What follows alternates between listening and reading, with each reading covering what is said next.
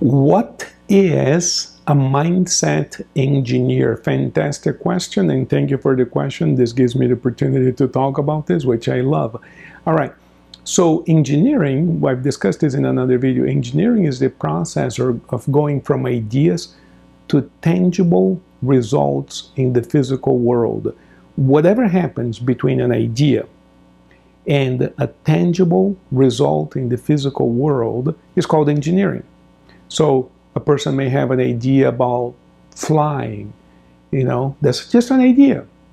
And there has never been an airplane, a hot air balloon, nothing like that. But there's the idea that I could fly like a bird, maybe with a contraption around my body, and it's just an idea. So then we use whatever principles, whatever science, whatever knowledge is available, and I create this thing that allows me to travel through the air like a bird. And nowadays I would call that an airplane or an aircraft. And whatever it took to produce that device, the contraption, the thing, is called engineering. So as science evolves, as mathematics and physics changes, as we learn more about nature, about material, the nature of engineering, the types of things that engineers do changes, right? Different tools become available, computer simulations, all kinds of things cause the field of engineering to change. But what remains constant is the definition. We always go from an idea to a tangible result, and that process is called engineering. So people say, well, what does it have to do with the mind, with lifestyle, with the mindset? Well, the point is that there are certain principles that we use in engineering that also apply to the creation of the lifestyle that you actually want to live, the life that you would love to live, as opposed to the life you got. So the idea here is not to live a default lifestyle. The idea here is to create what you want, an intentional life. And we can do that by trial and error. In a sense, we're all doing that already, right? But with engineering principles, we can actually be much more intentional, much more scientific about it, and we can get results faster by using certain principles. So I'll give you an example of what I mean. It's not all there is to it, but I'll give you an example. So when you look at the simplest form of control system is composed of 4 elements. And if you want to have a picture in your mind of what I mean by a control system, an automatic control system, think of a thermostat, the type that goes on the wall to control the temperature in the room. And you may have one of those, and it might be computer controlled, it might be connected to your app and your phone and the internet and this and that, but in the most basic function of the thermostat only has 4 basic elements. Everything else has been layered on it to make it easier for you to interact with it. But the basic idea of a thermostat, or the most basic form of an automatic control system, has 4 elements: a sensor, a set point, a comparator, and an actuator. So in the case of the thermostat, the sensor is a thermometer, so we can sense the temperature in the room. A set point is the temperature you want. You set the temperature that you want. It has a comparator that compares the temperature in the room to the set point, and it generates what's called an error signal, or the difference between the set point and the actual temperature, and that drives an actuator, which could be the air conditioning or the furnace, to bring the temperature up or down. So that's a control system, and you can leave that running by itself. The weather outside can change, and the system will adjust and will keep the temperature in the room relatively constant, right? That's why it's called an automatic control system. You don't have to get up, turn off the heater, turn on the heater every time it gets cold or hot. It's an automatic system. All right. Let's use that idea to the concept of, a mindset engineer. So we know that our lifestyle, the way we live the physical life, is a projection of this thing that we call self-image, or mindset, or inner game. It's unconscious. The inner game is unconscious. Just as when you go to the movie theater and you're watching the screen, you're watching the movie on the screen, the actual movie comes from a little box that we call the projector behind you. And the little box reflects, in this analogy, the unconscious nature of the source of what we see projected on the screen as the movie.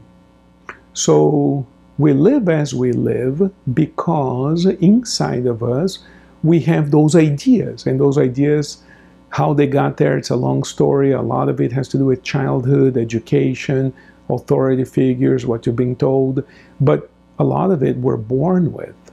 This has been amply studied. You know, babies are born with a temperament, and the temperament comes from somewhere, and we can talk about this later. As a hypnotist, we talk a lot about past lives, and in a different video, I'll talk more, I'll address that question more head on. But for now, let's just say that, you know, we have this self-image, we have these ideas inside of us, which will then become projected into this thing that we call my life.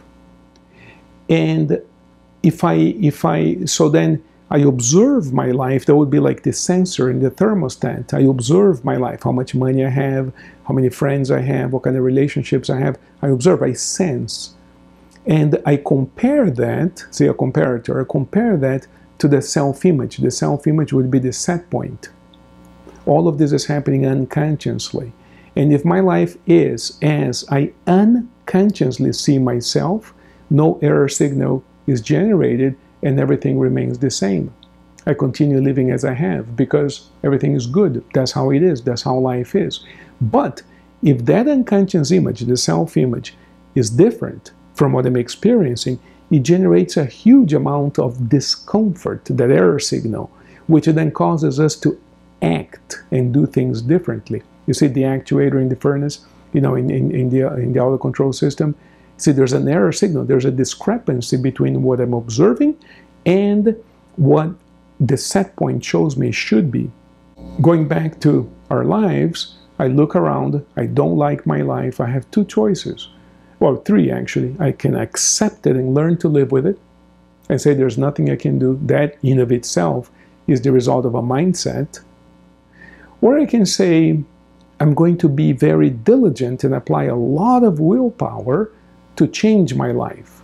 And yes, it will work, provided that we can be very, very consistent. They used to say that it takes 23 days to build a habit. And I heard it takes 30 days to build a habit. Now, the latest I heard, it takes 100 days to build a habit. It's difficult because we tend to default back to the way we used to do things. But if you can make changes and stick with it for 2, 3, 4, 5, 6 months in some cases, it will take, eventually that becomes your new normal. You change your self-image.